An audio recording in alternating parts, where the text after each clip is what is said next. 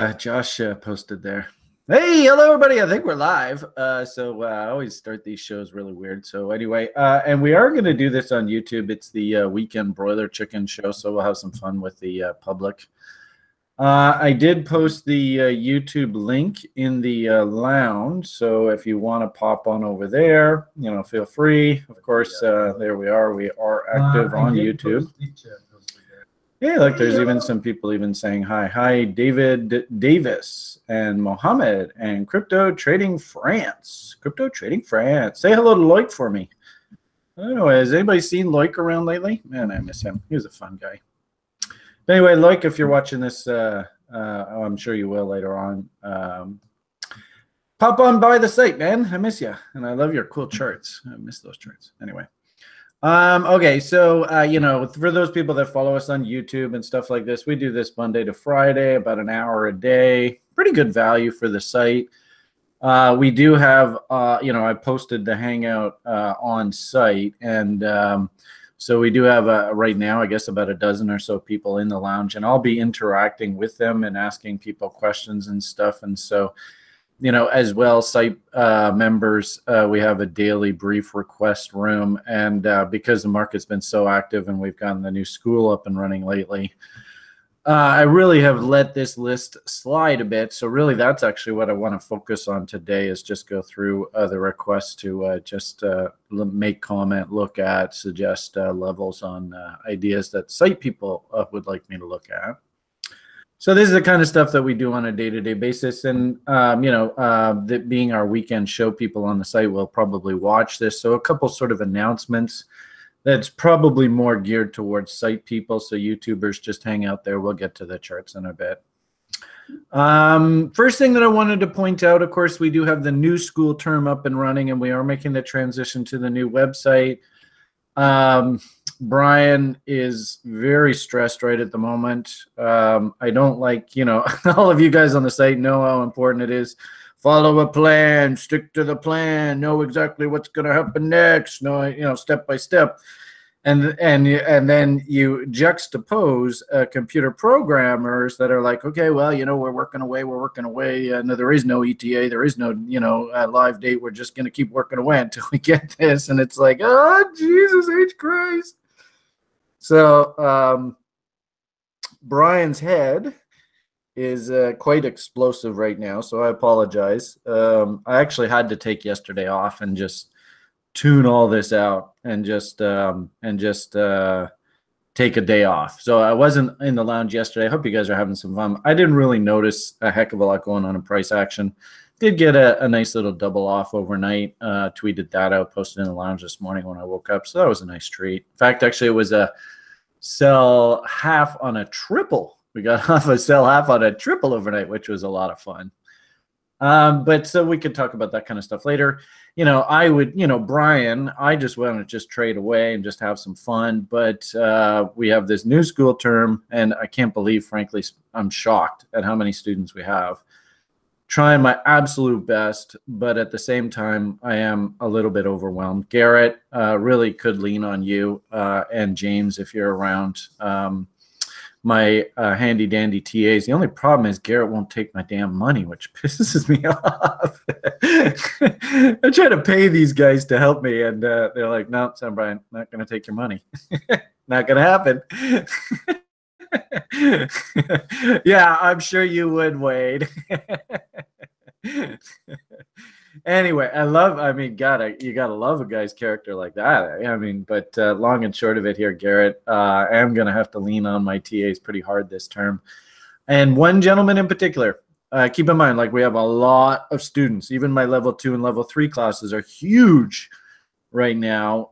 We have one gentleman, and he seems to have a cluster of friends that he referred to, and I wanted to make specific reference to this gentleman. The team has gotten your requests and messages that you need help, Stevie B and your buddies. And if Stevie B's buddies are watching, we are here to try and help you. We don't want anybody to slip through the cracks, but at the same time, it's completely understandable that, shit happens. But please, Stevie B, hear the message. We are all here to try and help you. So reach out to me. I know that you reached out to me yesterday, but like I said, I needed some time just for Brian, just to sort of unwind a bit. But we are at the post, and I've let all of the team know. Sior, Julian, Michael, Eugene, Sam, everybody is aware of your situation, Steve, and we sent emails. Check your spam folders. Ask your friends to check the spam folders. Send me messages on Twitter, Facebook. I don't care, but we will get you taken care of. You are very important to us, and we don't want you to feel like you're being left behind. So I just wanted to make specific reference, Stevie B.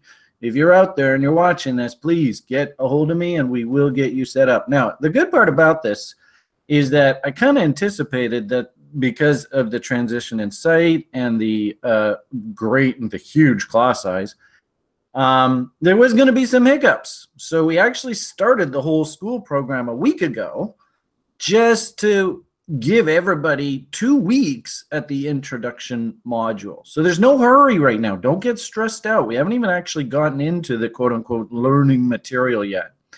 But at the same time, Stevie B, I need you to hear me that we appreciate your business. We appreciate your referrals. We would like to stay in good standing with you, and we're here to try and help. So please hear me now. And if anybody watching this video is a friend of Stevie B or the group that he has referred to us, please let him know that we're here to try and help. We're not assholes. Okay, so I needed to make comment about that. Stevie B, get a hold of me. A good note. So, that was a bit of a problem, but let's flip over and talk about something that's just fucking incredible. I haven't made reference specifically to the person, but he actually asked me to go ahead and actually make reference to him. Sen is one of our alumni, been working with me a very long time. Very, very smart guy. He's done all the university educations in crypto and stuff, and we kind of joke back and forth about listening to these university professors talk about fundamental value in crypto when they really don't know what the hell they're talking about. It's almost comical. But Sen, and understandably, a lot of our alumni have done very, very well in this space. So, what I'm so pleased about, and I want to specifically make reference to him, and he's asked me to basically give him a shout out, is Sen has basically said that for the top 2 marks for this term in the level 1, he is going to pay for your level 1 program. What a fucking guy, eh? Jesus. Sen, do you not know Sen? He's on the site quite a bit. And this is purely coming from Sen's own heart. He's a beautiful man. Not that there's anything wrong with that, but I don't happen to be homosexual. But if I was, I'd go for a guy like Sen. He's a dude, man. But the point here is that beautiful heart, just absolutely beautiful heart. And he wanted me to openly acknowledge and let all you level 1ers know well, it's going to be some money out of his pocket, no doubt about it. All the level 1ers know what's on the table here. And what Sen would like you to do is really kick ass at this. Are you over there on YouTube, Sen? Where are you? Anyway, Sen, if you are around, you're watching this later, of course, you asked me to give you a shout out. So I just wanted you to, everybody, quick acknowledgement. We've talked a little bit about this before. I didn't make specific reference to who it was, but let's call a fucking hero a hero, man. This guy is awesome. So anyway, just a big shout out. And if Sen wants to come on one of the daily briefs and talk a little bit about what his plan is, the general idea here is he's incentivizing all you level 1ers to go and really kick ass at this program. Show me a perfect exam. I haven't got that one back yet. Who's going to be the person who gives me a 100% exam? Somebody will. And if you do, well, even if you get the top 2 marks in this student body, Sen has graciously offered to reimburse you the cost of the program. So talk about a carrot on a stick, eh? What do you think? Do we have any level 1ers here in Axel, you're in the level 1 program, aren't you? Is that a bit of a carrot on a stick for you? I hope so. Should be. Okay, so number one, just wanted to mention to anybody who's floundering right now, keep in mind we're doing this like transition and it's the new school term and it's pretty stressful, all that, right? We might have one or two people slip through the cracks. Please don't feel as though we're giving you poo-poos or whatever. We'll bust our ass to try and make you feel like you're welcome and get you set up. Then number two, Stevie B, you want to go and give me 100% marks, and we'll actually pay for your course. Ha, there you go. Put that in your pipe and smoke it. All right, so I just a couple site things that I wanted to mention right off the top of the bat. More sort of TRI site stuff. I'm sorry, YouTubers, you're sitting there going, who the hell is he going to talk about something that I can actually use? All right, anyway, a couple of things I wanted to mention. You know, I really like Tenge's maturation as a trader here. Actually, we have a couple, Tenge and Tenje, but anyway, Tenge. Really interesting. He was watching the economic models in the library, how markets work, understanding how economies work with the credit cycles.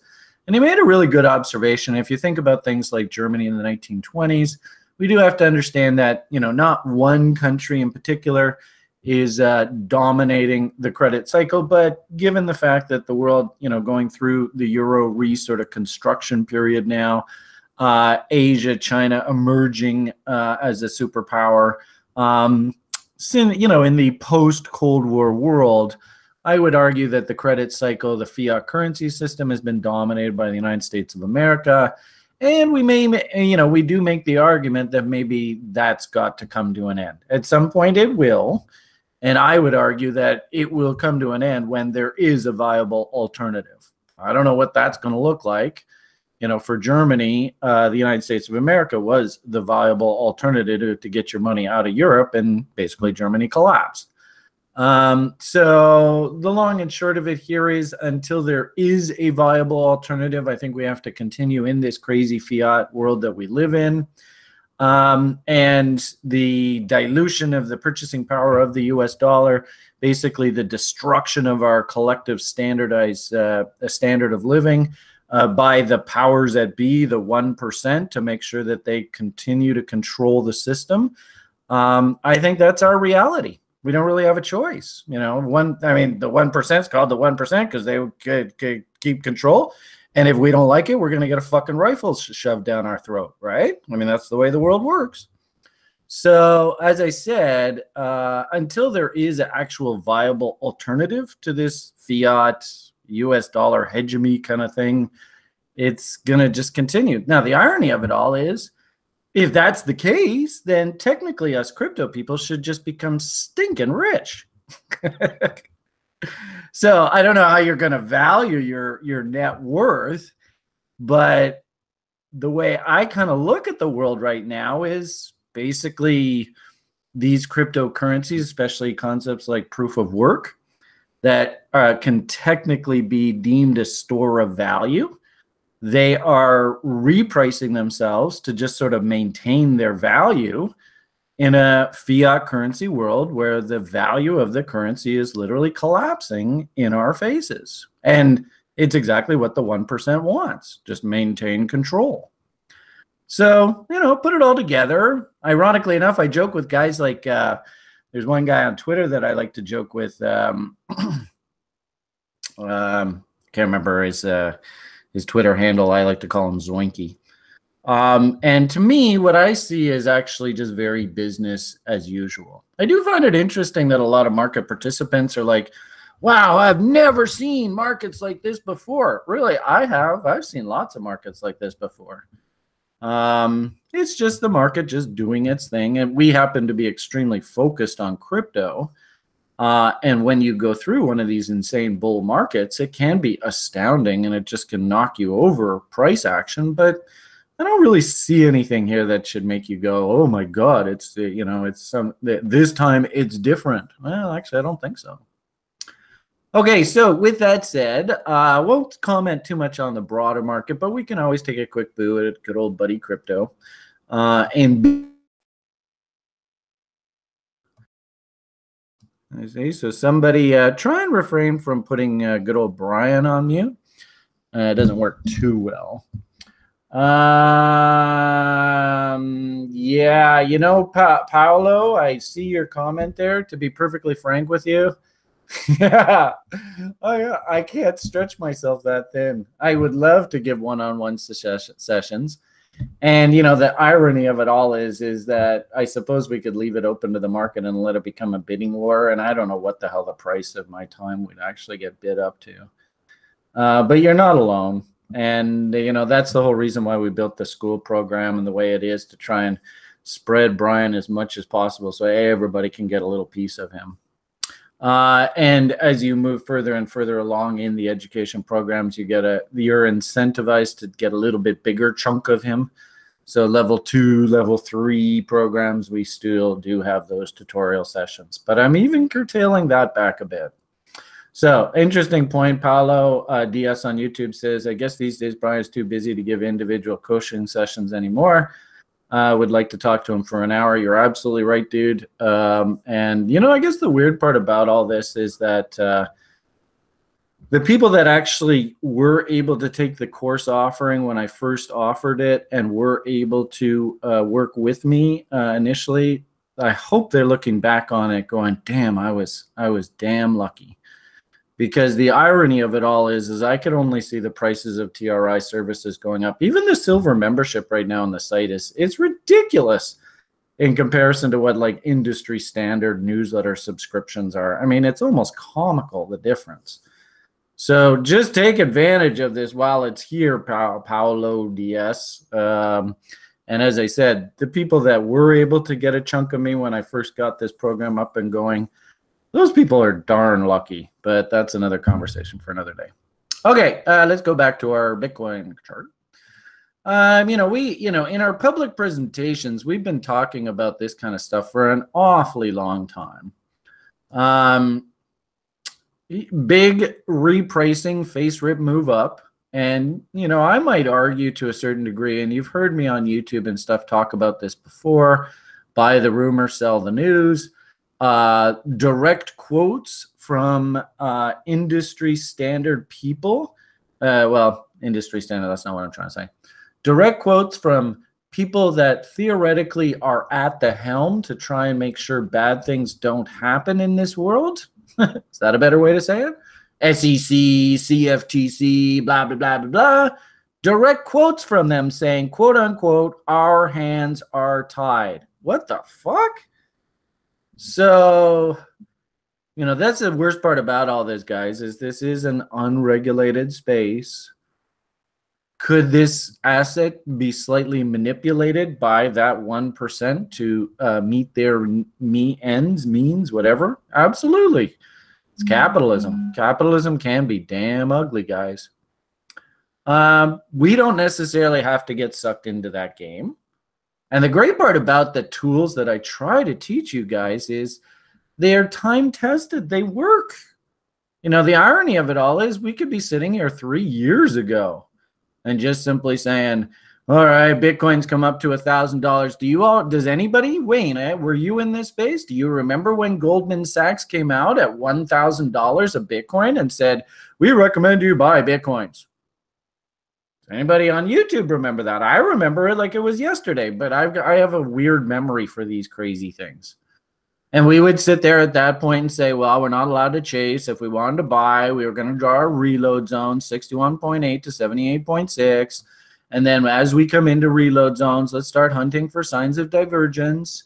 And then let's start hunting W's, market structure, which would have got you long at about $300-400 a Bitcoin. And I remember we had lots of students, one gentleman in particular, he actually came to Canada as in this work program to try and, you know, get his freedom. And he ended up got euchred into a really shitty job where he's just working his ass off in a factory. Came to me to learn to trade crypto to try and escape. The son of a bitch, you know, he went, excuse me, son of a bitch, great guy, I love him. He was like 20x margin long off the lows here and ran the whole fucking thing right up. Jonathan, no, oh, actually, I shouldn't say his name, sorry. This gentleman's no longer living in Canada. He's had enough of this nutso place and slave labor. He's actually gone back to his native country, and he's basically living like a little king now. So the bottom line here is that, you know, it was pretty obvious when you were supposed to. I'm not gonna say, are you gonna hunt him down? I'll say this: he actually retweeted or favorited one of my tweets this morning, so he is still listening. So I'm sure he's listening to this show. And hats off to you, sir. You know who I'm talking about. And damn fine, damn proud of you, sir. Anyway, the point of the matter here is, I think it's abundantly obvious where the trade on Bitcoin came in. And the worst part about it is all the people coming now to the Bitcoin story. This is probably not very many of them even remember these this time. And all the funny nuances and fundamental events and stuff we used to chirp about all through these levels. It's kind of amusing, really, if you think about it. You know, anybody on YouTube, you want a fun little sort of adventure. We just recently did one of those bat shows, Bitcoin and altcoin trading talk, and we've had a number of people actually say that a fun sort of assignment they give themselves is to go back and watch those. Basically, we started them like through here, and just to watch the evolution of the bull as we sort of march our way along through the bat shows. And we just did another one. And so, you know, a lot of the comments that I made about trading ranges up here and reload zones, if we're thinking about actually investing in Bitcoins, where should we be concentrating our efforts? I don't think any of that has actually changed. It's all actually pretty straightforward. I think for the time being, what I saw was, you know, a lot of very harmonic-y type behavior. It was interesting, though. We didn't actually hit this harmonic objective. And of course, we talk lots about Mountain Man. Bitcoin absolutely loves Mountain Man. I think, you know, on the short term, if we just draw a trend line off of this pivot reversal low, and this was the pivot low from back in the spring off of Goldman Sachs's big $2,000-$3,000 bottom call. Ironically enough, I actually think that this is sort of the bottom, if you will, on price. And all we're doing right now, I encourage a lot of sort of new students to trading, people on YouTube, if you're interested in this.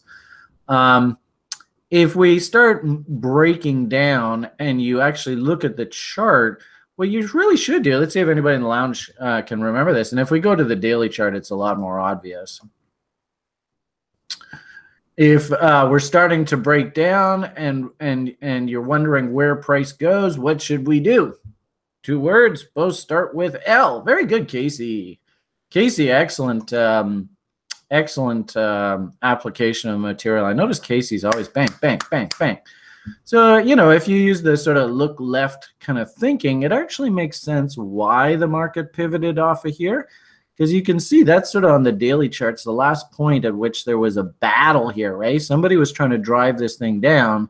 And somebody actually came in here and said, no more down, you go up, right? So as we're sort of losing these lows in here, where's the market ultimately going to probably try and find some support? Gee whiz, against that low, look left.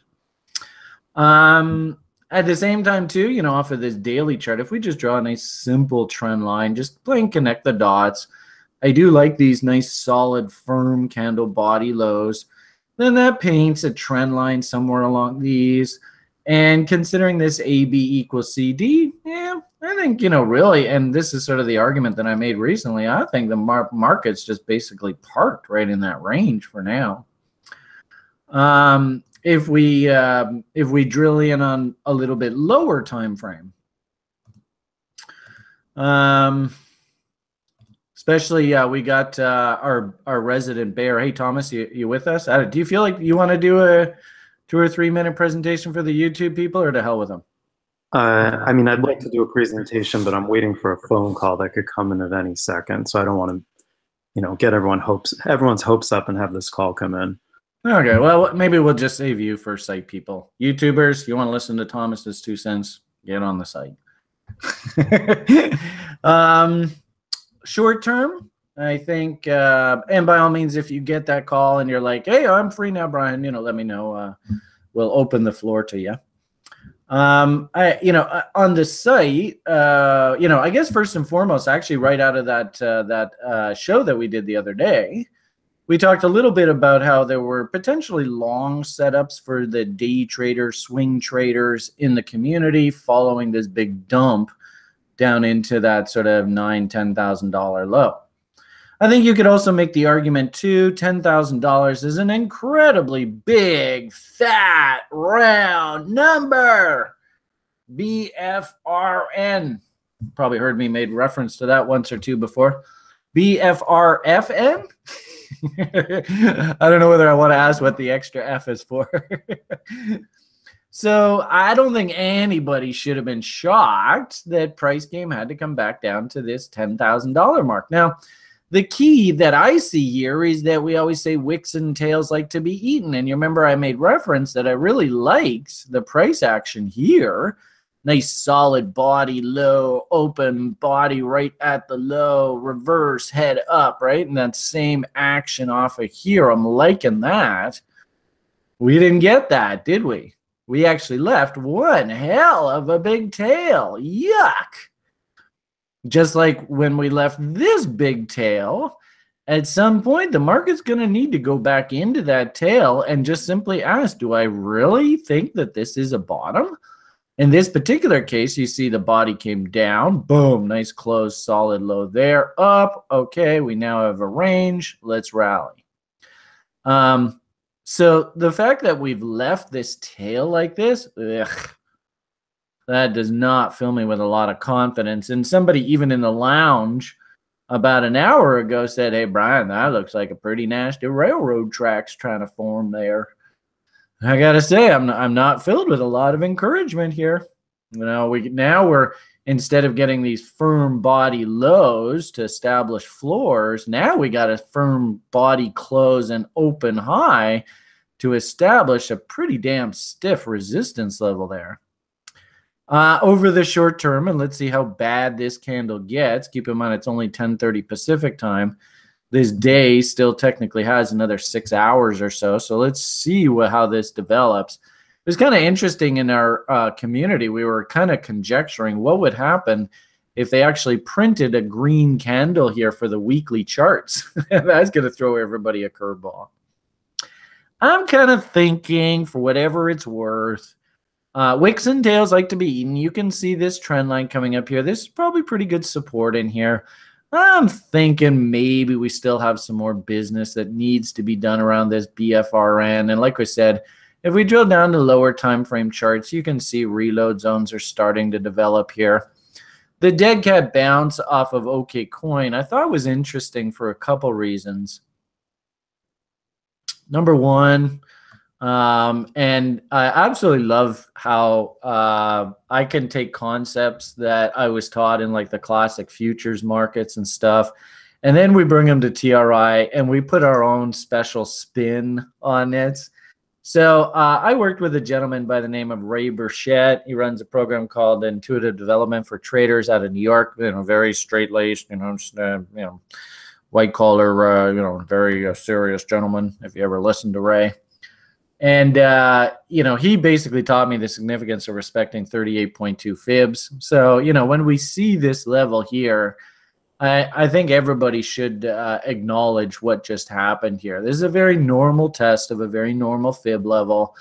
And literally, Mr. Burchett would simply say, you can't decide whether this is a bull or whether it's a continued bear until this 38.2 has been resolved. And that's basically what the market's trying to figure out right now is, am I still a bear? And keep in mind, we have bearish market structure working. Or am I going to bottom here, take out 38.2, and I'm going to turn into a bull, and we should probably expect, rallies up into reload zones and even higher time frame reload zone potential. I thought it was really interesting, too, when we started this weekend, and it was kind of cool. I'm just going to do a side shout out. I watched a instructional video this morning, and I got to tell you guys, I mean, the irony of it all is you come to me, and you probably maybe some of you think, wow, this guy, he's like invented concepts, and oh, man, these are – please understand, a lot of what I do, I have not I'm not going to take credit for it. It is like the universe's information. These are universal concepts that are taught in trading communities and trading desks, trying to look at the market the way institutions. It's not, I mean, there are some tools like Willie that are sort of my own tools. But on balance, a lot of the concepts that I teach, they're just universal concepts. So where am I going with all this morning?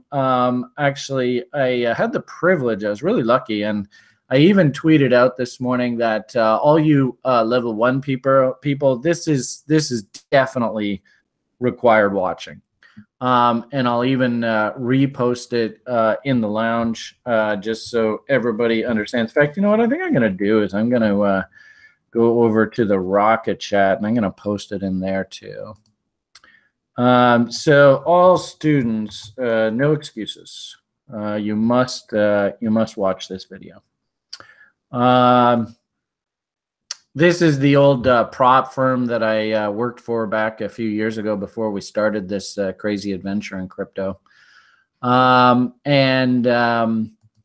think they're, as prop firms go, and as people that are going to try and help you learn and really want to grow with you, I think these guys are awesome. And this is like a sales pitch for them. And frankly speaking, I don't care if they even acknowledge my, I think Nebraska still kind of hates me a little bit, but that's another conversation for another day. There's good old Hogue. Everybody at this school and everybody on the site should know Hogue. But they did an interview with this gentleman, Ira. I think his name is Ira. I think they might have misspelt his name in their tweet. But anyway, and he just kept banging out all of the damn stuff that are basically trading truths that, we try to teach in the education program. Some of the stuff we don't even really get to until further level on, but he just like nailed it in like a 24-minute video. I mean, literally, guys, all of you should go and grab this video and save it to your files now. It's just poetry listening to this guy talk. And of course, Hogue, if you do watch this, try and smile a little more, man. Maybe Nebraska's working you too hard. I don't know. But that's another thing. So I would highly, highly recommend anybody who wants to actually learn. This guy's like a 40, 50-year-old veteran in the market. You want to learn what the nuts and bolts of actually winning at this game are, just sit and listen to this gentleman. And of course, like I said, all level 1ers absolutely required. I will be asking you about this tomorrow and on Wednesday. All right. I think that's what I wanted to get to. Anyway, the point of the matter here, like Ray Burchett, right? I learned from Ray while working with the Top Step people. I think on balance, that's what the market's doing right now. Now, I did find it interesting this morning. There's a couple things that jumped out at me on this chart on the Friday daily brief video. When we started to reverse back up, I noticed that this profile just looks stunningly empty. And I had asked somebody, Kevin, I think, to grab a screenshot of that in a Monday's daily brief. We were going to compare and just see how they went about the process of filling this notch in. I still think that they are in the process of filling this muwak, right? We always like to put the heart there. And of course, you can use your imagination why we call that a muwak. Google the word if you need to. When I was prop trading, we used to call this, or I used to call it, some other traders too, the claw. So this kind of looks like a lobster claw. And once price is sort of accepted back into the claw, usually it can't leave the claw until the claw is completely filled in. And honestly, I think that's what's happening here is they're just going through the process of filling the profile in here. So it's a couple of interesting observations. If I was watching for levels right now, I think a couple of things that are jumping out. And it's interesting as price is working its way down in this little AB equals CD pattern. We noticed that, we were the middle of yesterday, we were actually technically overbought. So they've actually relieved that condition. We're now actually, you could argue on the shorter time frame, we're oversold. And it's interesting, too, how you can see how we're actually building a potentially bullish divergence here in price momentum itself. Interesting. I actually made the comment on Friday, and I think this is relevant. I think, when we head into the weekend, the market sort of says, okay, the big boys, the adults, have gone on break, and now we're going to have some fun with the kids. And I don't know whether you were watching OK Coin on Friday afternoon, but something really weird happened here. Thomas, maybe you, I don't know, are you on that call? Are you here? Thomas watches OK Coin like a hawk. And we were commenting and stuff as price was breaking out here. OK Coin like froze. And you couldn't get on the trading platform. And then on sites like TradingView, if I'm not mistaken, the data feed got screwed up. Oh, it looks like they've gone and fixed it now. But there was like a big hole on the charts here. And there's an old adage, you know, especially with gaps, that gaps like to be filled in. And there was some shenanigans around this level. Maybe, you know, in hindsight, of course, wicks and tails like to be eaten. We can tell there's some sort of unfinished business around this tail. That's the original market structure bottom. And notice what they've done here. Remember, you know, the adults, and, you know, I think we all collectively agreed that the adults on the CME contracts were short. And then on that futures expiry, the market sort of jackknifed higher, right? If we go and look at those futures contracts, I think we see that pretty well. One of these charts. One of these charts is not like the other. Here we are. So on the futures contract expiry, woohoo! And of course, there's good old Ray's Barbecue, Ray Burchett. It is interesting because we have not rallied back to 66, and I did see some people in the lounge posting this morning. I can completely understand and empathize if there are people that are hunting this bearish bot setup. If this M fires, I wouldn't have a problem if you wanted to take that and risk against these highs. And if that does happen, which sucks, and everybody's boo, hiss, boo, it's telling us that the forwards want to crank down into here. So, you know, this is a pretty important level here. You know, if anything, it's almost more important here to remove your emotions. Oh, I don't want to be going to go 7,000, man. Yeah. You know, and just trade the levels. Try and be emotionless about this. In a weird sort of way, like I said, you know, there is a potential short setup. It hasn't fired. I still think that this long setup is still working. I would, you know, maybe it's sentimental. I don't want Bitcoin to go down. But I still think that this 50% level and this trend line still need to be traded to. I don't really like this as a short trade location. It just doesn't feel right. I'd much rather be hunting shorts up in here. But, you know, that's just Brian's opinion. Market will do any old damn thing it wants. That's sort of the conversation. If I was going to short and hunt for shorts, I'd prefer to be hunting up here. But this might turn into a bearish bot. There's good old Ray stopping the fucking party on the tracks. And if this thing continuation's down, well, you know, we had shown you earlier where the higher time frame investors could be interested in investing in Bitcoin. You know, the sad part about it is ultimately at some point we're going to trade back down here. It's not really a question of if, it's just a question of when. So that's sort of my 2 cents on Bitcoin right now. Fun. You know, hunt your setups. Are you a bull? Are you a bear? The setups are abound. You know, if you're a bull, we had an interesting setup that's still sort of technically working here. Nothing's actually changed on this. If you're a bear, like I said, I'm thinking, you know, kind of this kind of action. We've come into a bunch of support lines here. You can see potentially we've got bullish divergences building here over on Stamp on RSI studies. Remember we said a moment ago, some of these futures markets, well, actually not here. That's not a good one. Where is, I guess it was over here. OK Coin. Where's our OK Coin? I guess that was this here. Too many charts. It's going to explode, right? We can see Willie is technically stupid. We've got a potential bullish divergence, not confirmed yet. Wait for it. Wait for it. We still have this notch that needs to be filled in. I don't know. I'm not ready to put a fork in her yet, but you know, the market will do any old damn thing it wants. If she wants to break, be prepared. I also don't like these kind of trend line setups because really what this is actually it looks like that. So yeah, I still think we're kind of just coming into support here, but that's just Brian's opinion. All right. So that's a bit of blab on Bitcoin. Got off one double this morning. It's kind of cute. And, you know, for the YouTube audience, maybe just get an idea of what it is that I do here on a regular basis. I think I tweeted that out. Oh, yeah, I wanted to talk about that too.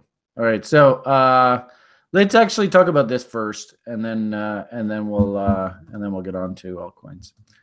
This is you know, one of the big reasons why I wanted to get these futures forwards markets listed. You know, and it's interesting. We're not technically allowed to call OKCoin or MEX futures markets, even though OKCoin themselves calls them futures markets. They don't understand the definition of a futures market, and so it's a little bit of a trap industry-wise.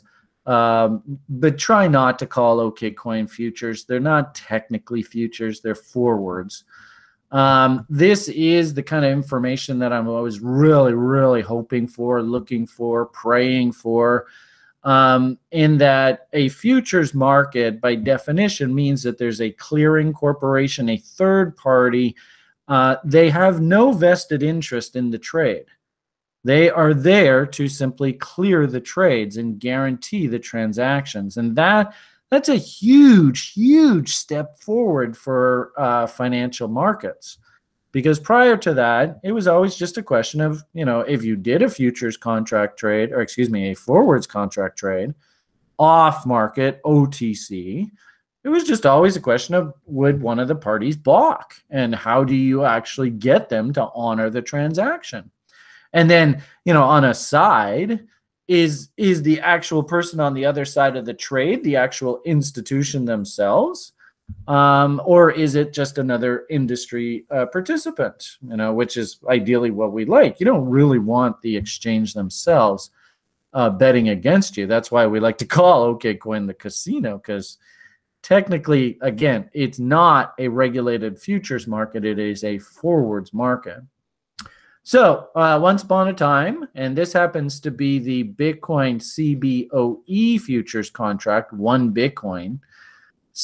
I still haven't seen the CME data yet, but I basically just keep this CFTC commitments to traders report, and I just simply update it, just refresh the page, and there is the CBOE futures. But I don't see, you know, I see swaps, I see US dollar index. I don't see the actual Bitcoin big boy. So I'll be waiting and hopefully hunting for that data. But just off of this data, I thought this is actually really telling.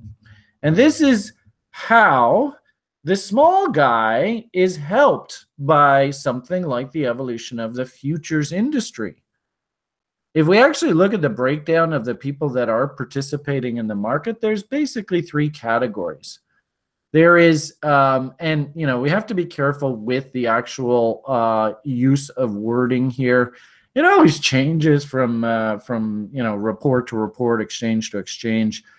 I may have my my names wrong here, but on balance, these guys should be the people who are actually in the industry of hedging. Right, what they call them, the commercials, the hedgers. Here they call them the dealer intermediary. I'm not quite sure if I understand exactly the definition of that.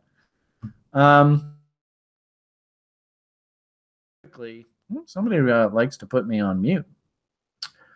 Can you hear me? Am I talking?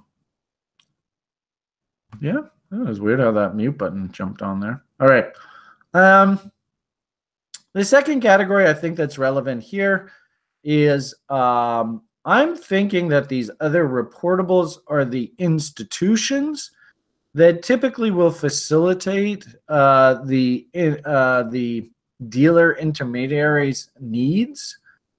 I'm still thinking that this report is building out. But the way I'm interpreting this feels like this is the institutional players, Goldman Sachs, Merrill Lynch, JP Morgan, blah, blah, blah, blah, blah. And we need to understand that the industry participants, what they would prefer to do is just simply get rid of price risk. They're not in the market to make money on Bitcoin going up or down in price. They don't care. What they really want to do is they want to use the futures market to offset risk so that they know exactly what their business models, what kind of profit margins they're going to generate. So ironically enough, usually what ends up happening with the commercials is they take the opposite side of whatever the trend is. And of course, the institutions are the ones who facilitate that need. So they are usually properly positioned to capture the benefits of the trend.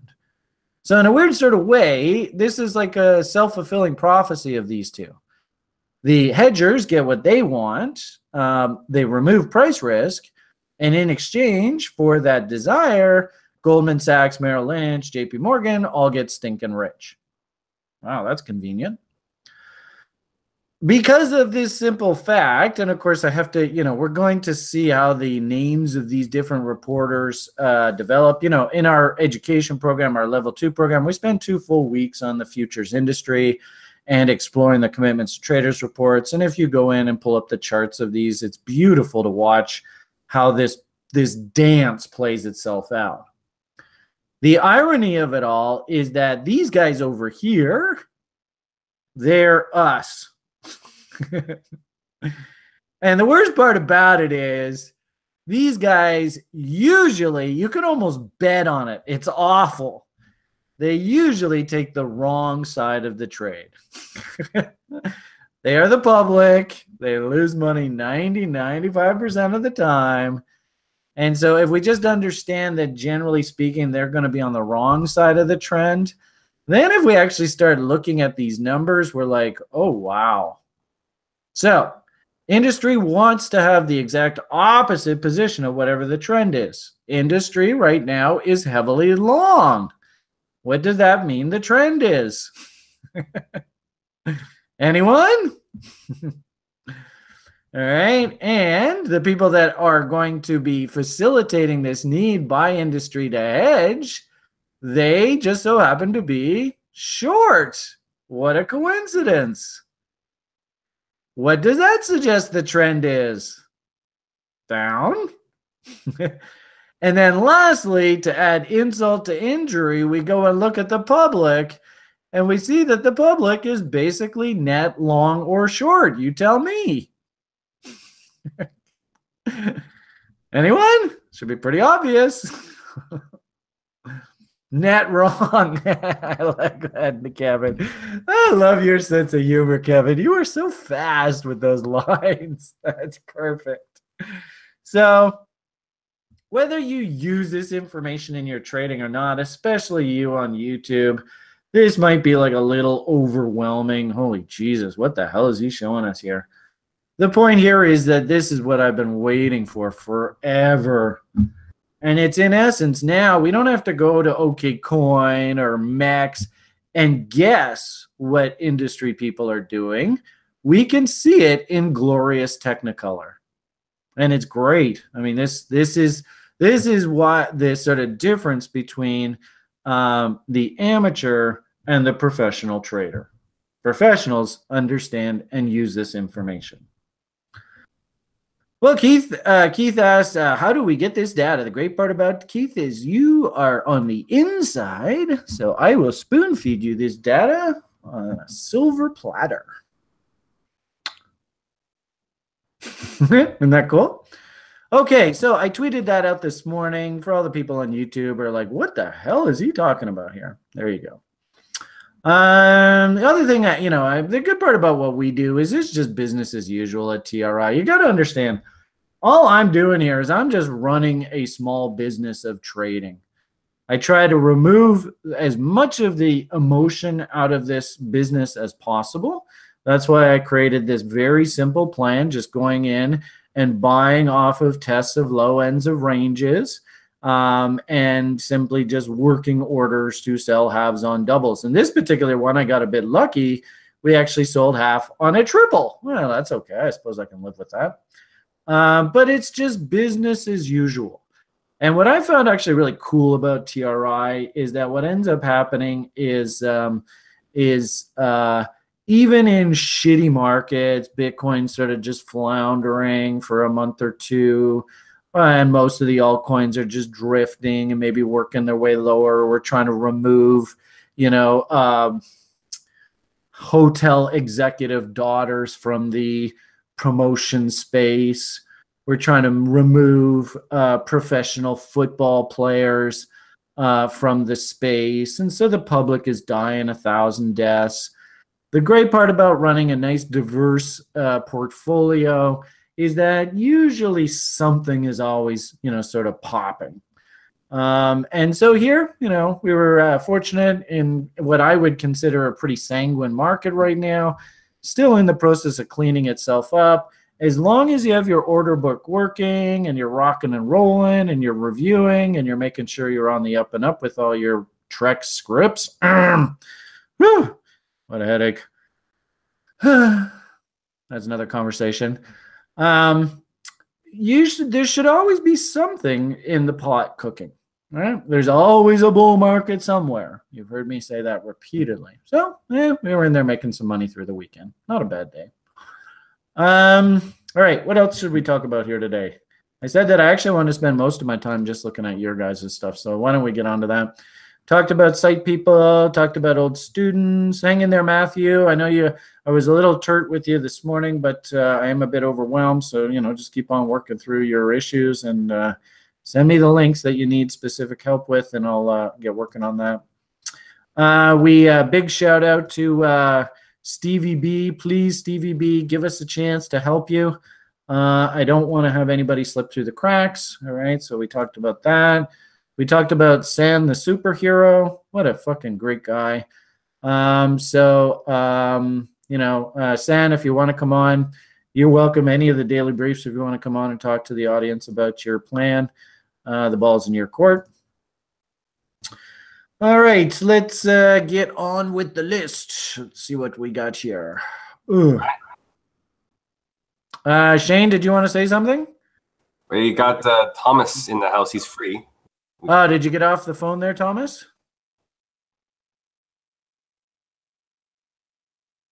Are you sure?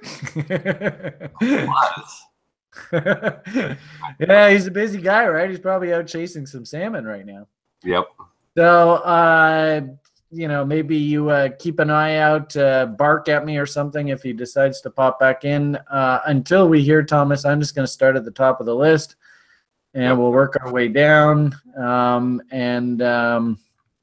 If we are blessed with a Thomas offering today, awesome. If not, then that's why it's got to go. Okay, so first off, bat, here we go. I'm digging the gap theory stuff. Yeah, gaps are pretty powerful, Stephen.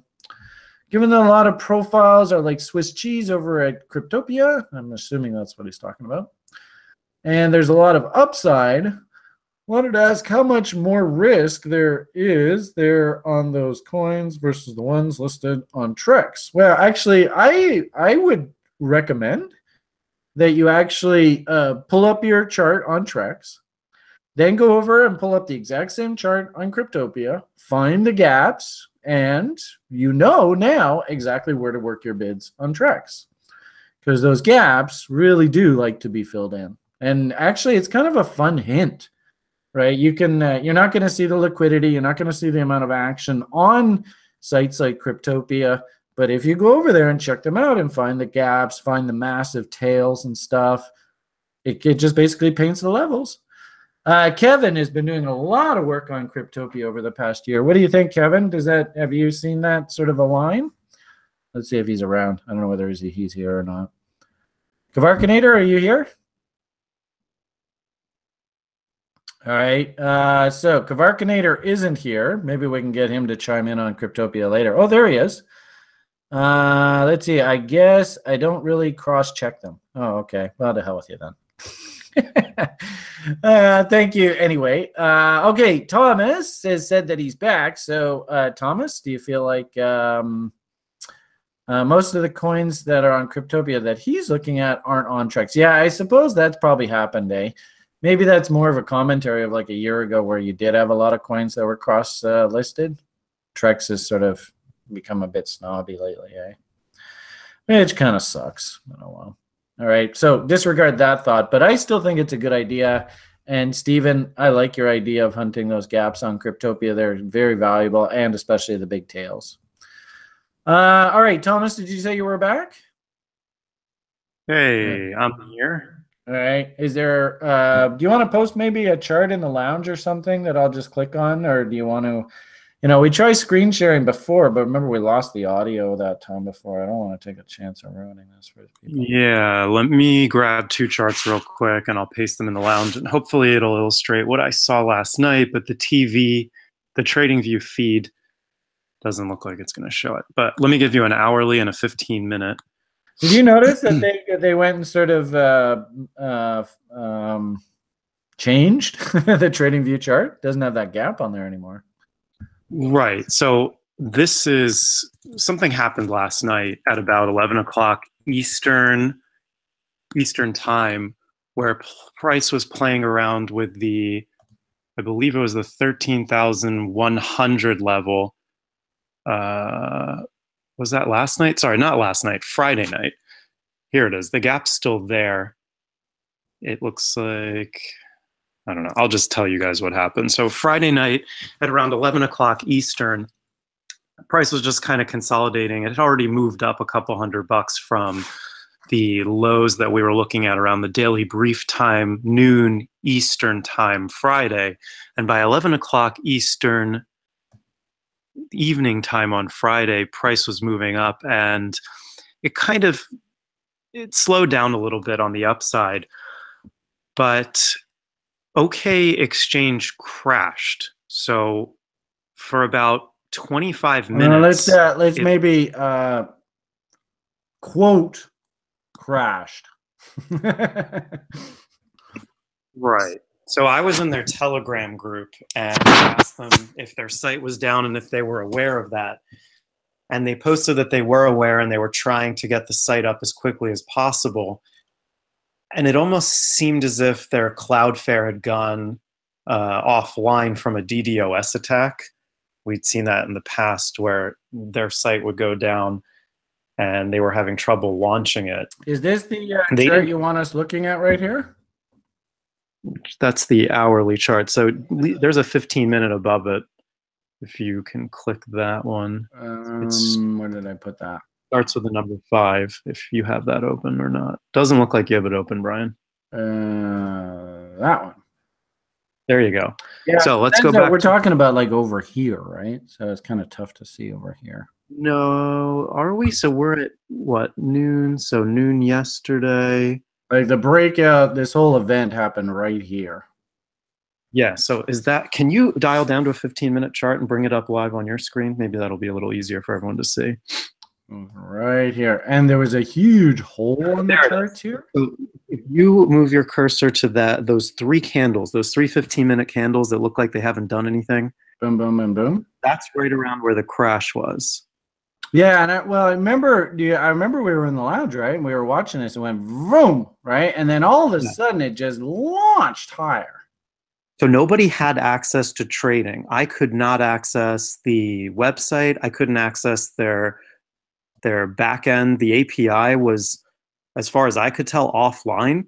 So no trades could be entered, but price went down almost $250 into this crash. So what was the price there, Brian? It looks like it's 12,300. Right here, and then it went down into this bar at 12,300, and the low of this bar was 12,040. 12,000 even. 12,058 cents. Yeah. Beg your pardon. So I had a long working off that W breakout on the left here. Yeah, so I'm kind of freaking out because I've got this position I'm sitting on. The whole site crashed, and this hasn't happened in 6 months to a year. And whenever that happens, it's always like guaranteed liquidation. They don't pay any attention to your stops. I mean, you're screwed. So I was freaking out. I went in their Telegram, and like I said, they said they were working as quickly as they could to get it back up, but the price was going down.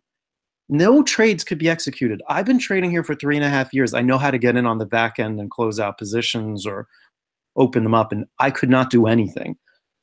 I don't know what the hell happened here that night, but they restored preliminary API access right after that crash, and everybody started buying.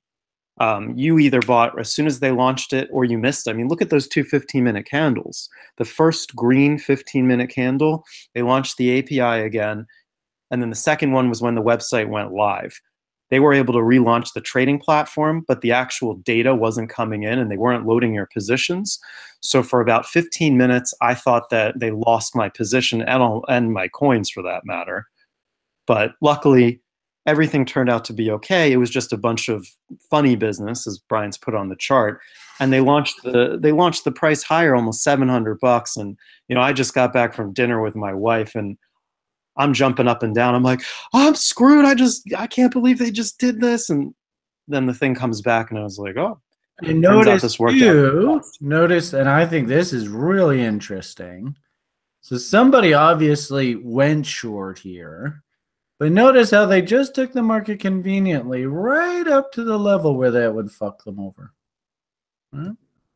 Is that an accident? I don't think so. Is that a 20x liquidation level, Brian? 10x. 20 no, that can't. Half of that. 10x would be 1,000. Right? 20. Did we go up 1,000 there? 20x would be right there. So right on the bang, boom, they knocked out the 20xers. And then I think they slowly worked the market up to knock out the 10xers. So there's something really, really suspicious about that. And the long and short of it here is none of us should be shocked that my hunch is this is basically where they need to take the market. And what a coincidence, there's the POC. Yeah.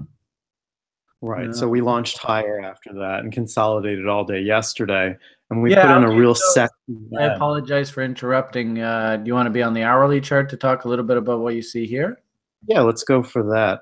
Last night or yesterday afternoon, there was a real nice M that came in. And I'm sorry, my screenshot is so ugly there. That's up there. But Brian's highlighting the M there. And when that came in, I posted in the lounge, hey guys, it looks like we've got $1,000 on the downside to work with here. When that would coincide exactly with 38.2 and kind of the previous range where we took off after the craziness. You love hitting those, eh? A nice little fail up here right into 38.2s. You like hitting those?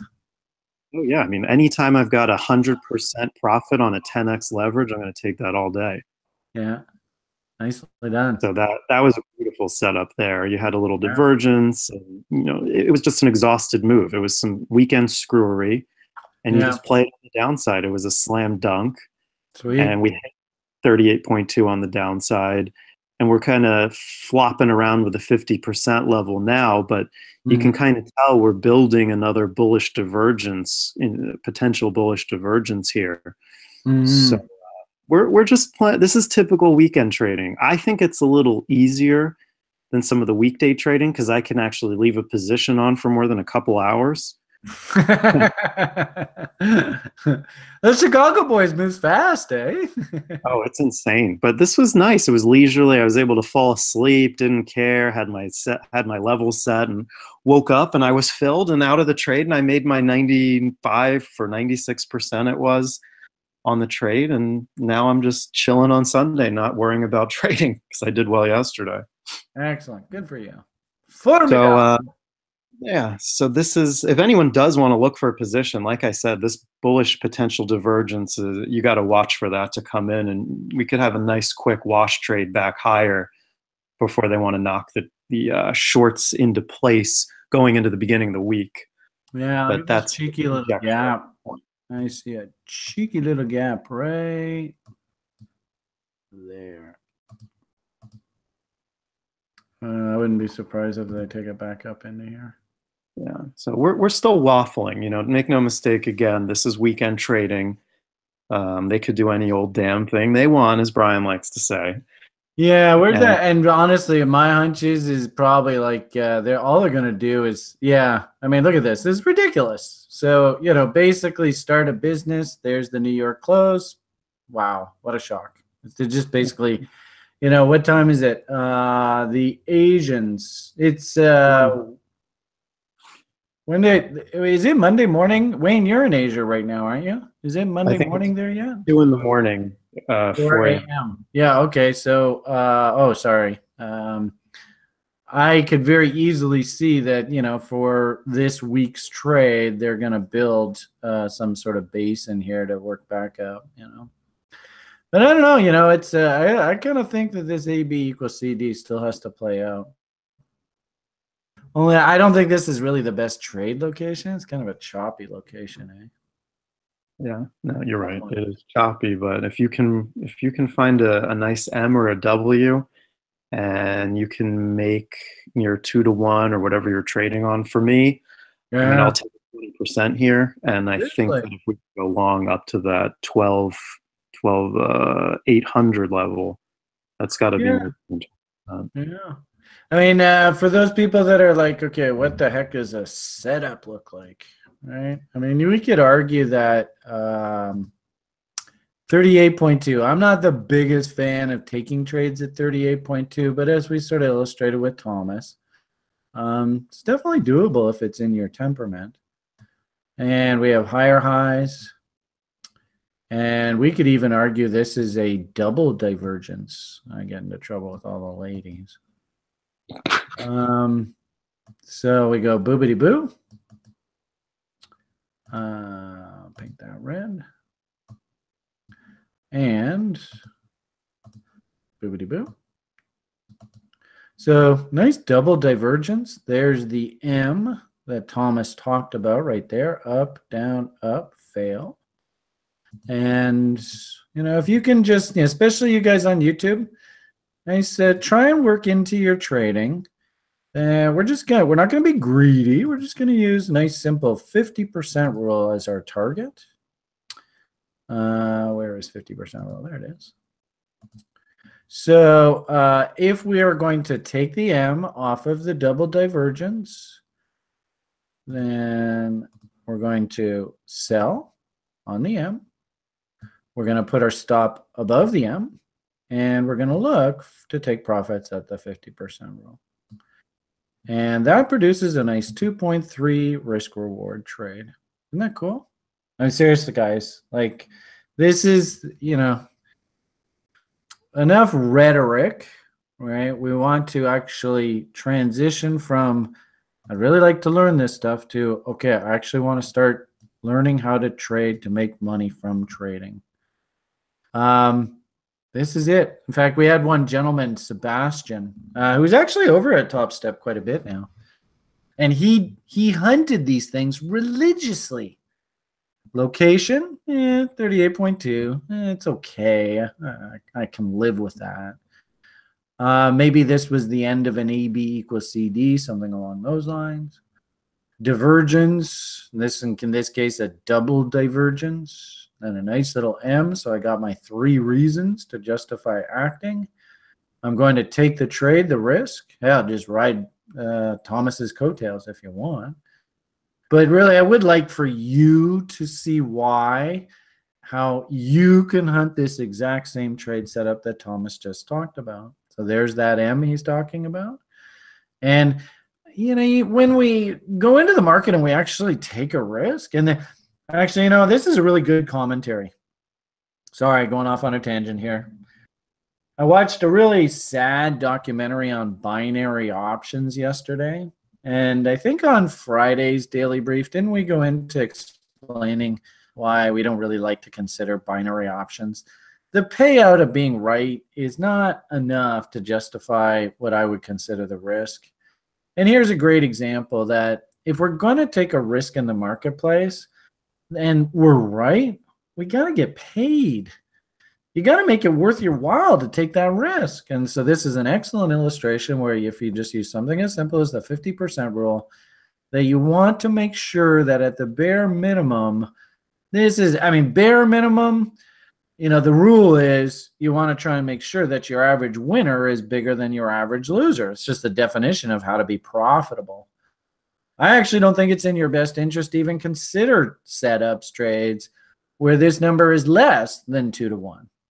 And I know lots of traders, one gentleman in particular that I talk about all the time, Greg, he only considers trade setups that are like 4 to 1, 5 to 1 risk reward, so that when he's right, damn, he gets paid. So I think this is an excellent, very simple working model that everybody on YouTube grab a screenshot of that and get in there and hunt these things. And as I mentioned earlier, Sebastian, he did this. I worked with him. This is the beauty of what I get to do as a trader, is I get to watch you guys and I can see who's serious and who wants to really learn this shit and who's just sort of like, man, just fucking around. And Sebastian put in the time and effort and worked his butt off, and he showed me 45 of these setups where about 75% worked. I'm the guy. I wouldn't say that, Thomas. No, in fact, I remember specifically you and I had a conversation about a year or two ago where you said you had to sit down one day and really, have a conversation with yourself. I remember that. So, no, actually, I disagree with you, Thomas. But I know you have a sense of humor. You're just trying to lighten the air. Okay, so, YouTubers, we'll learn how to trade. There it is in glorious Technicolor. It's just right there, right in front of your face, right? Trading setups. If I may, this is level 1 stuff. So anyone on YouTube who wonders what we do behind the scenes, what the classes are about, this is classic level 1 stuff that you'll learn. And frankly, I use this stuff more often than I can count. It's the fundamentals, it's the basics, it's how you start out your whole trading career. This is the backbone.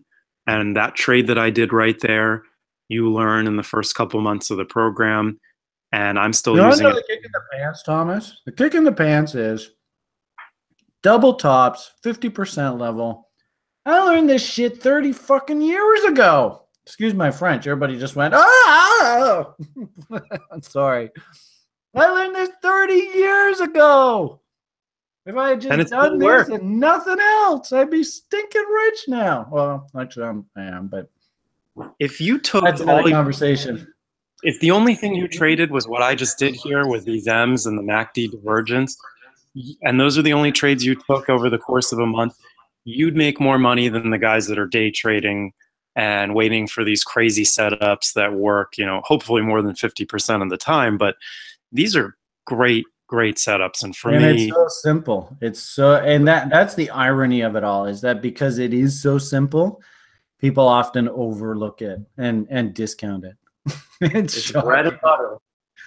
So yeah, if you don't listen to Brian, listen to Thomas. This shit works. You want to make money from trading? Just do it. The key here is, can you control yourself?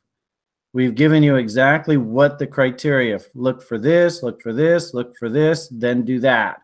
Take profits at 50% rule, risk against M's and W's lows, right? That's basically what this trade is. It's the same thing. It's just this happens to be a head and shoulders versus a W. But hopefully if we zoom in, you can see the W, down, up, down, breakout. This trade is still working, right? So, the point of the matter here is, all you got to do is just define what your reasons are.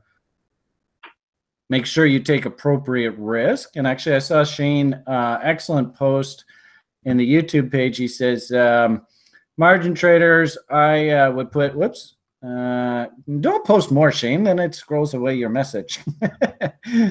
I like this. I would put less than risk up 2.5% or 1% of my portfolio. If you're margin leverage trading, I like those kind of numbers, right? Don't really break 2.5% on any kind of risk per setup. Obviously, little old ladies, because we don't have to really worry too much about getting stopped out. We can bump up against those higher risk levels. But even little old ladies, I mean, they risk 2% on a position perfectly fine. They just get to hold and just ride it out. Margin traders don't have that luxury. So, Okay, one of these days I'll actually get back to. Wait, Thomas, what do you think? Are you finished? Is there anything else you'd like to show us here today? Well, we got you.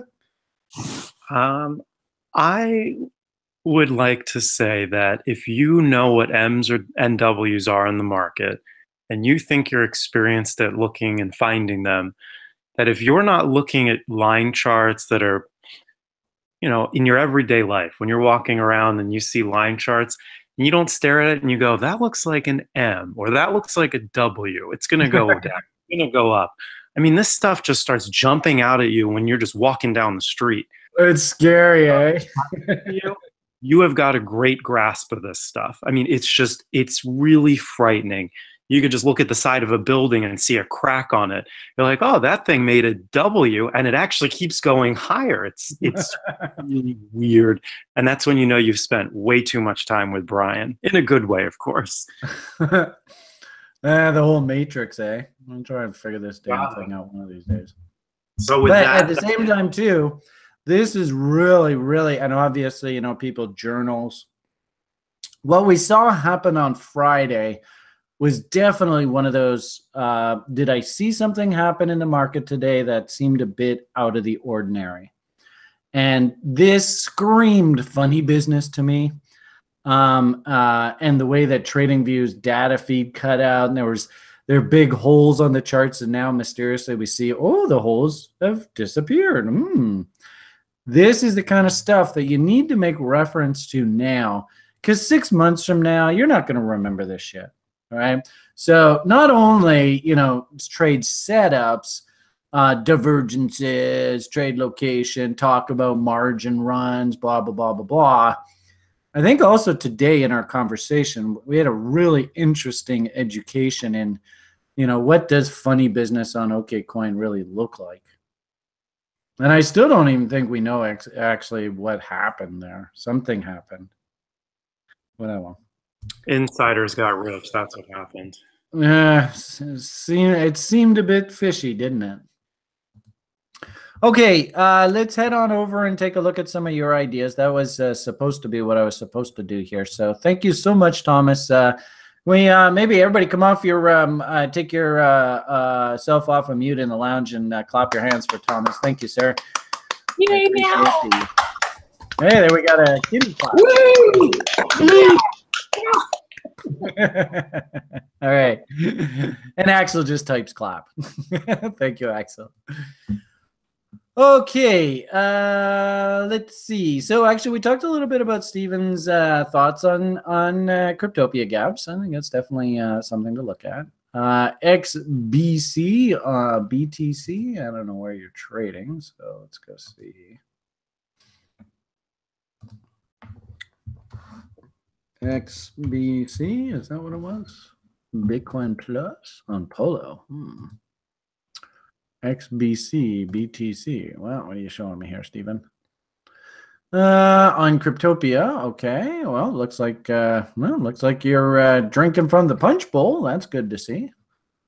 And actually, I think Steven's actually referred a few people to us, so I think he's seeing some value in this. I'm not quite sure what it is you'd like me to report on here, though, or comment on. Nice test of the lows. Beautiful W following that test. This is like textbook. Nice trade, Steven. I mean, what can I say? Good trading. Probably also a good example of ranging market thesis. So I wouldn't even be surprised if this is a Leprechaun, but 88.6 is probably off of these levels. Might even be some gaps down in there that needed filling. Nice double bottom. We talk about it recapturing 78.6, line in the sand. And now you can probably go the other direction. So 61.8 Mountain Man's going to be a test off of that wicks high right there. And you can also see it's the top of value. And you can see there's 200 period moving average. So my hunch is probably going to work its way up into this level here. Obviously, we can't be buyers up here. You could maybe even do a reload zone within a reload zone if you wanted to try and rebuy this. Oh, you can see you got the big reload zone right here. And a little mini reload zone down here. And of course, there's the bottom of value. So Hogue, he would love down bids down in this area here. And you might get a nice A, B, C, D, probe us down into this level. So if you're interested, 0.0059, yeah, let's call it 0.006, somewhere in that area. It's not bad. So some levels to consider. Throw that in the launch. Thank you, Stephen. All right, who's next? We gave you one, Stephen. We'll give you a VUC another day. DNT. Let's see what we got there. DNT. I'll go over here, I guess. Well, you can probably see where Brian would be interested. Beautiful double bottom there. Not a bad idea to go and be nibbling away down in here. If anything, this is probably a good example where, and if I look at the book, I probably did. Maybe start your nibble strategy on a test of this low, wait for the next double bottom to come in. All right, there's your double bottom that comes in.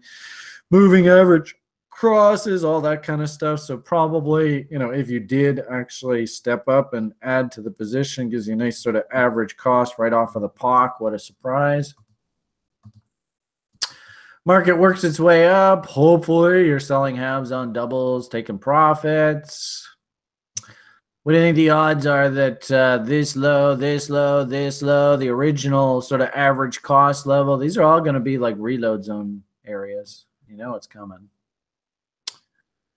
All right, so 78.6. Probably this is a really good example of our Leprechaun. Where's 88.6? There's good old Ian. So, interesting. So Ian is basically sitting right at the original average cost level, I would figure. And isn't that interesting how that's the POC as well? So, as our sort of rule is, can't even really think about buying up here. You just can't, sorry. You could even argue technically that, these initial candles are often really odd, but nonetheless, it's interesting to see how the market basically stalled as we got up into these levels up here. There's a good example of the blind mountain man tag trade. Some people like to trade like mountain man and just hit that level. And seeing the bounce off of this level shouldn't really shock anybody. So, we're starting to get into trade location down here. And seeing the size of this tail, definitely think that needs to be eaten. Seeing these tails and then this tail, this is where Joshua, if you go and grab the lower time frame charts, let's go gap hunting all through this. My hunch is, there's the top of value alone, and maybe we're going to be A, B, C, D'ing our way down into here. So, if you're a buyer, maybe start your buying strategy at about, looks like about, what does that say? 530 or so, all the way down to like 300-400 area. That's probably, sprinkle your bids in now. Then when we start to see things like divergences develop down in here and W's, like Thomas was saying earlier, very much like this W, then we can start really getting serious about this. For the time being, there's just nothing going on here. All right. And I do see this. This is one reason why I haven't been talking a lot about altcoins lately, is that this is actually, you guys remember a couple months ago, I remember this. Do you guys, somebody attest to me? I sat here day after day after day and went, you could literally just buy any coin. And I said, pick a list of 20 of them and any of them down in here. And within 6 months, you're going to be making money, right? Does anybody remember that? Anyone? Thank you, Paul. Somebody's head. Thank you, Kevin. Thank you, Casey. I remember. It was as plain as day. You don't remember? You're just being a pain in the ass, Shane. I know you are. So, that trade's over. Now, what we have to do is we got to let this develop again. And this might take some time, guys. I've told everybody, and I honestly believe this, our next sort of big altcoin event window is, in my opinion, right here. So do you see how, and actually this is kind of cool. We could do like a market symmetry here. to here. I think that work. Oh, there it is. All right, and then we go here to here. So in essence, this thing is, if we just do the same market symmetry pattern, it's saying that this, and actually it's interesting, right? Because we got this dump, which sort of corresponds with maybe that dump. I don't know. It's a tough one. Is this counter trend rally corresponding with that? I don't know. And actually, maybe if we even stretch this out a bit, it might work better. If we go, I don't know, just eyeballing this, having some fun. Something like that. I like the idea of the market bottoming in here. And then, of course, this is 420. And all the altcoiners love this. I've seen year after year after year. We sort of, we go through our washout. We've talked lots in videos about Kevin and I sitting in the lounge hunting charts in the middle of February. We get a little bit of a perk up, and then all of a sudden 420 comes along and everybody falls in love with the pot coins. So that's sort of what I'm thinking, whereas the next sort of month or two for us here in altcoin land. So I'm not really in a huge hurry. I'm not going to push a chain. Don't force anything. There's no hurry here. I'm Brian. I'll start getting my bids to start, like Joshua's gap, spreadsheets and stuff. Love this, Joshua. Oh, just sex delicious. When price comes back down into our levels, we'll start going shopping again. Okay, let's keep moving this bus forward. Steven, Jesus, you just pushed out all the charts. Only one per show. So y'all gonna have to wait till next one. There's another one from Steven. TNB BTC on Binance. Let's see what I got there. How many symbols? TNB. Excuse me. TNB. Binance. There we go. That one. Yeah. Same old, same old. At least the good part about this is you're not walking into a trap. There's an old saying, 80% rule, Hoag's 80% rule. If we enter into value and accept into value, sure looks like we have, then 80% of the time we should come down and test value low. So that's basically back down into these. Probably, we do Kavarkanators and all that kind of fun stuff. I wouldn't have a problem starting to get, interesting. Look how we came down, tag 78.6, total Kavark there, right? And boing. That's 682. So look at that, motherfuckers, again, a double too. You see that? That Kavark trade, you got a double there. Wow, incredible. So Kavarkanator's already on a free position. I'm thinking probably, same sort of thing we talked about in that last chart. It's probably going to do something like this over the next while. So no real hurry. Just let the W's come in. You don't need to push a chain here. It's going to be a while. LTC. We haven't looked at Litecoin in a bit. I had on a bot long, but I really didn't like what I was seeing, so I got the hell out of there. I think I just did scratch.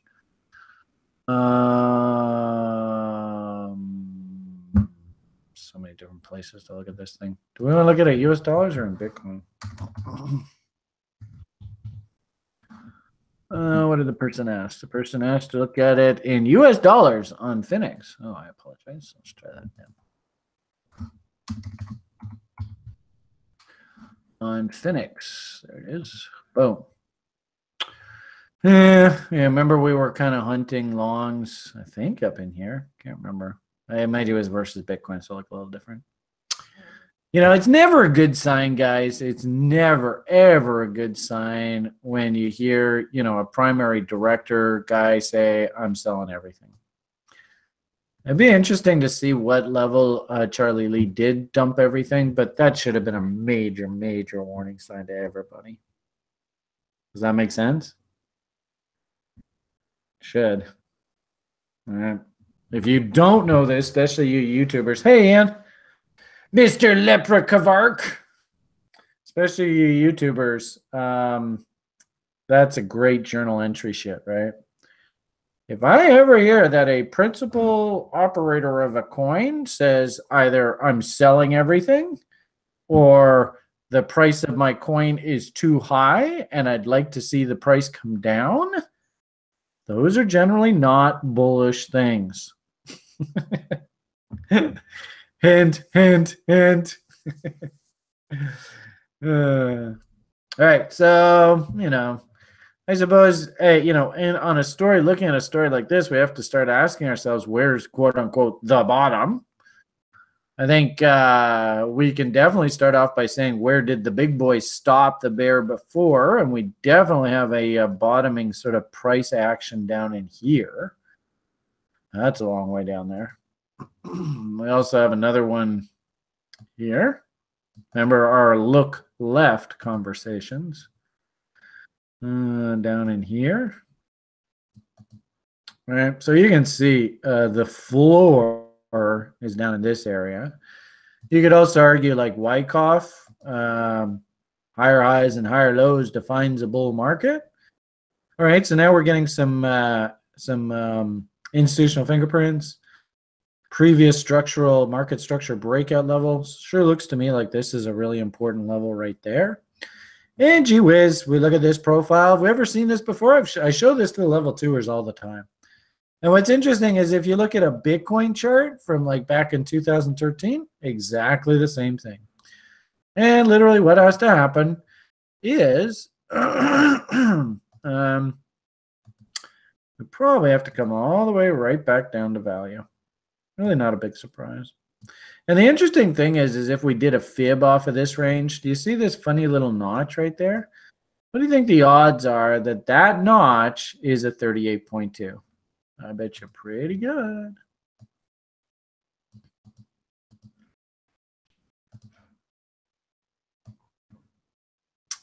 Could go off of that low. Let's go. Oops.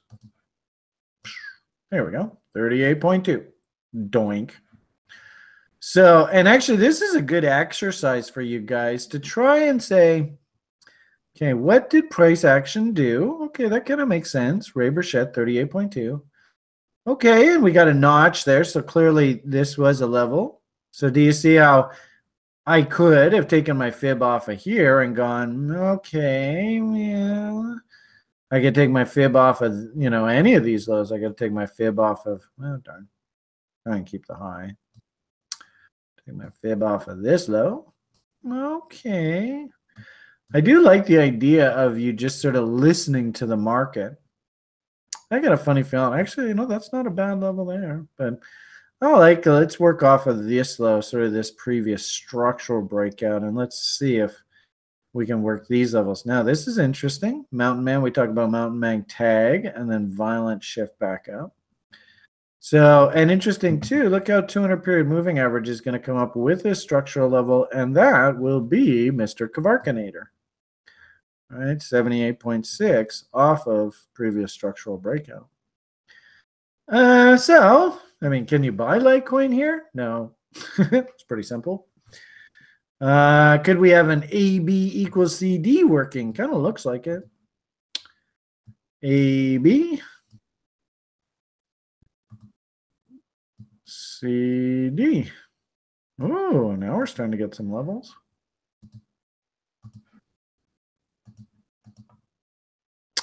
Okay, so we've got the old structural level. We've got a harmonic objective. We've got previous institutional fingerprints. Maybe even put one on there too. I think we're starting to get some levels, right? So let's wait for price to come back into these levels. And then at this point, right, we're come down into trade location. So then at this point, our momentum indicators starting to register divergences, right? Something like that. And then if this divergence is confirmed, can we start seeing W's to come in to frame our trade? Does that make sense, everybody? Anybody? How about you YouTubers? Do you think you could do that? YouTube, I'm talking to you.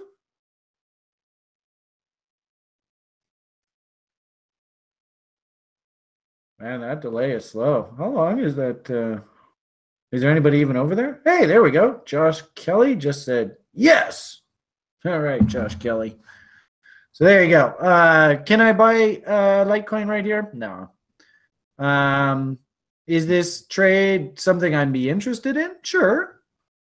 Just, what are the 3 words in real estate?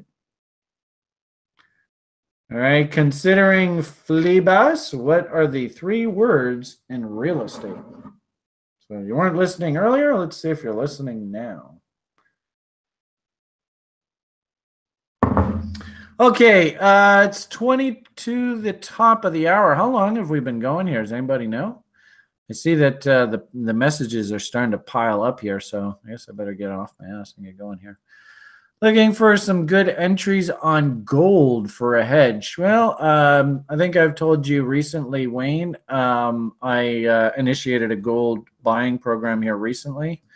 So I got filled on 3 of my orders. I got 1 more order working. Looks like there's a big old gap there. You could work a bid. As it stands right now, I've just been sort of mentally thinking about a stab test of this 78.6 to get my last order filled. Well, that's kind of what I would be suggesting here too. Nothing really out of the ordinary. Reload zones within reload zones. Love them. I do have a bid working here, but definitely could go and alter that bid. I could bump it up, but I'll just let this work, see how we do. So hopefully that helps you, Wayne. You can see this huge gap here. So I don't think it's a good idea to chase this up here.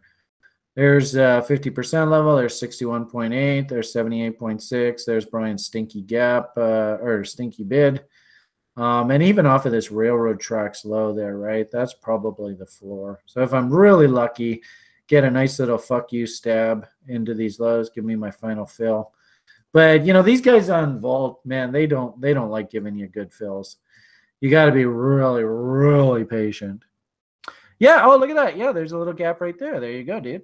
So So you're not really asking. You're just like, okay, Brian, these are my levels. Let's see if you can find my levels, right? Is that what you're saying?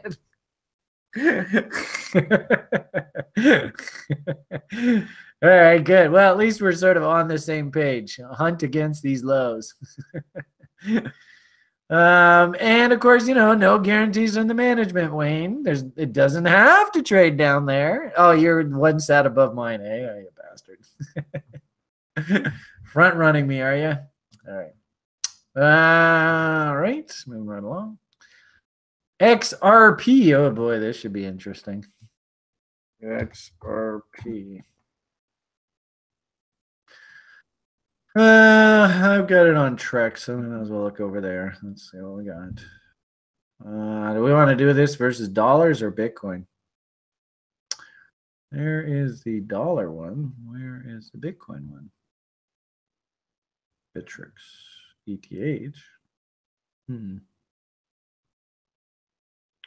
I must be blind. Oh, there we are.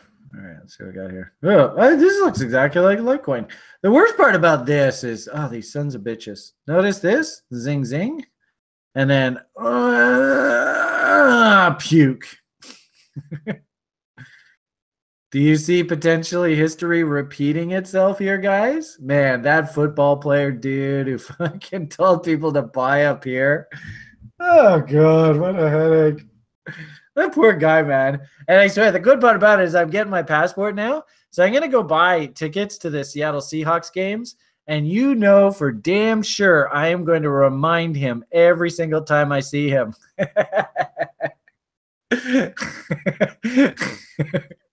He's never going to hear the end of it. Totally. That would be so funny, eh? I'm going to remind that guy. So my hunch is, I hate to say it, guys, but my hunch is this is what they've got planned. That it's going to come down just like this, right? And it's going to go back and forth. And guys who bought here are going to be like, well, it's not so bad. It's not so bad. No, it's not so bad. It's not so bad. Not so bad. And then they're going to puke out, and this will be their death. So if we sort of do the same analogy, you have the It's not so bad. It's not so bad. It's not so bad. And then I would look for right back down into value, right? You can see Hogue would not even be interested in this thing until we get at least back to here. And there, of course, there's the 200-period moving average. Wicks and tails like to be eaten, so you can see that big old tail right there. And this is where Josh would totally shine. Because my hunch is if you pulled this chart apart right through here, there's probably some really juicy gaps on the lower time frame. And then finally, if we do good old, Kavarkinator, Lepre Kavark.